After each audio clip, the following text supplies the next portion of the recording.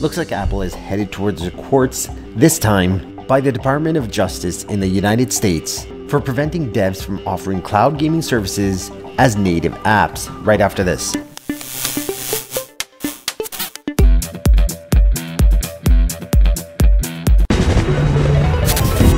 This has been filed in the U.S. District of New Jersey, and it's alleging that Apple has violated these laws by selectively imposing restrictions on developers in numerous ways.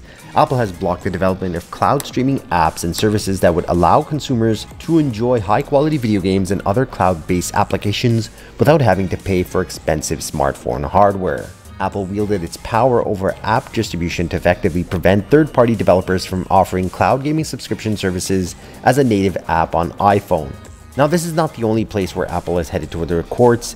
UK's Competitive and Markets Authority, the CMA, is also trying to investigate Apple for anti-competitive practices when it comes to cloud gaming. Now, keep in mind, Apple has put in restrictions for Xbox Cloud Gaming, Google Stadia, and of course the big one, Epic Games. Apple has responded, saying that it threatens the principles that set Apple products apart in fiercely competitive markets.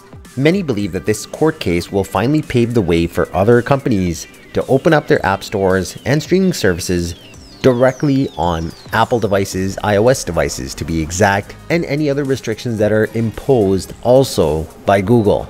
Because we all know that if Apple does not succeed in this, Google will also have to follow suit in order to prevent a similar lawsuit from being filed in courts against them. But until all of this concludes, keep on gaming. That's it for this one. Hope you all enjoyed. Take care. See you all in the next one.